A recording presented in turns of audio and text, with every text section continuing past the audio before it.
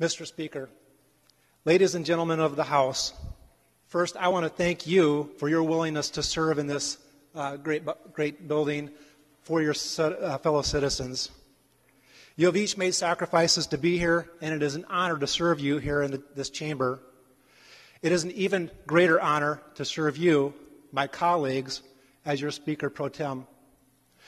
I want to also thank my constituents back home who have provided me with the opportunity to represent them these past 5 years.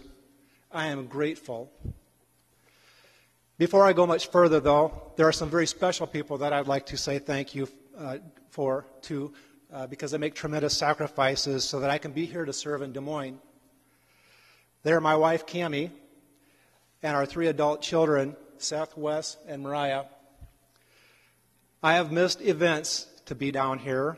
I have been gone when something has broken down here, and I have forgotten more than I should because I've been here serving as a state legislator. And because of that, they deserve a huge thank you from me. Each of us in this chamber have different priorities and different desires that our constituents have sent us here for. And I look forward to working with each of you to accomplish those issues in a bipartisan fashion. There will be times, though, that we won't agree. There will be times where we don't really see eye to eye with each other.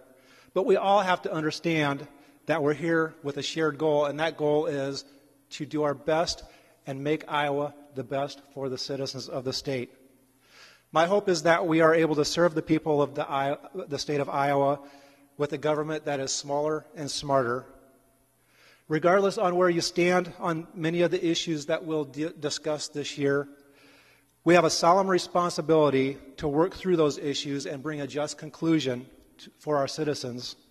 My goal as a legislator, as is many of you, is to wisely spend our taxpayers' dollars, provide efficiency of government and services, advance our freedoms and liberties like the Second Amendment and life, and ensure our government works for the people and not the other way around. May God bless each of you and the great state of Iowa. Thank you for your attention, and now let's get to business. Thank you.